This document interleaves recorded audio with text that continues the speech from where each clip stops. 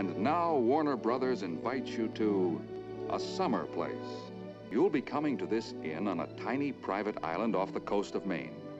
You have every reason to believe that you've come to a quiet and fashionable summer resort, and that your fellow guests reflect the discrimination of your host.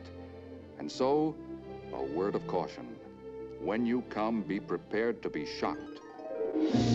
To see and hear things you've never experienced before in a motion picture theater.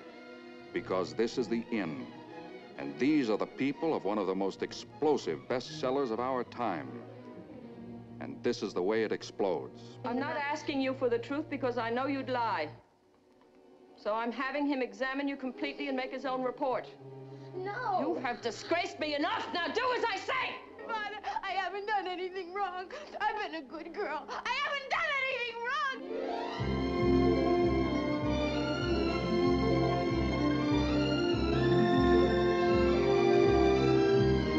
So you went to a motel?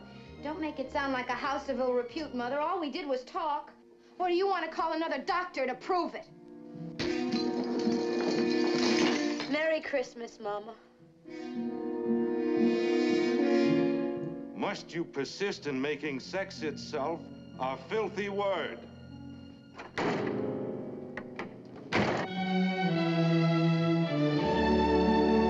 Did Bart know we were lovers before he married you? He only knew that there was something wrong. He knew that on our wedding night. Did your wife know about us?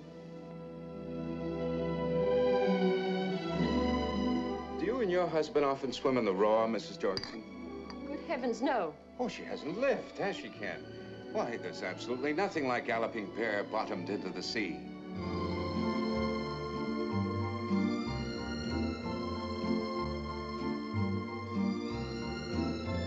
A boy at Buffalo High School. But I loved going there. We used to go up on the roof. On the roof? Mm-hmm. It was one of those flat kinds that had a stairway leading up to it. Gee, it got hot up there. In the daytime, you mean? Mm-hmm. During my lunch hours. Lunch hours? Did you keep doing it? Till I learned. So you went looking for her. And you met Johnny here, and he threatened to kill you. I wouldn't have blamed you if you had. It would make it easier for you to sneak off and sleep with his harlot of a mother.